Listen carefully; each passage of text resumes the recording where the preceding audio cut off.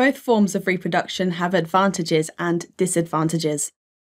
For the exam, you need to be able to explain the advantages and disadvantages of asexual and sexual reproduction for any organism if you're given the appropriate information. It's worth remembering that an advantage of one is typically a disadvantage of the other. So let's work through this table, starting with sexual reproduction. So sexual reproduction produces variation, which can give offspring an advantage by natural selection. Asexual reproduction does not produce variation. Sexual reproduction requires 2 parents, so it's slower as a mate needs to be found.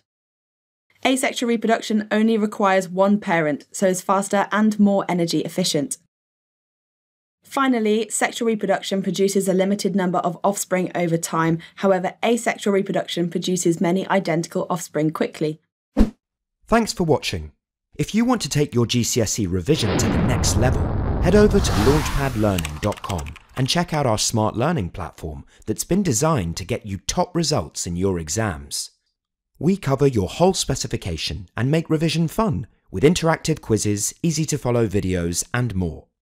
You'll be kept motivated by your own AI tutor who's here to support you every step of the way. To check it out for yourself, click here. Or click here to keep watching a selection of the videos from our full GCSE Biology course. See you there!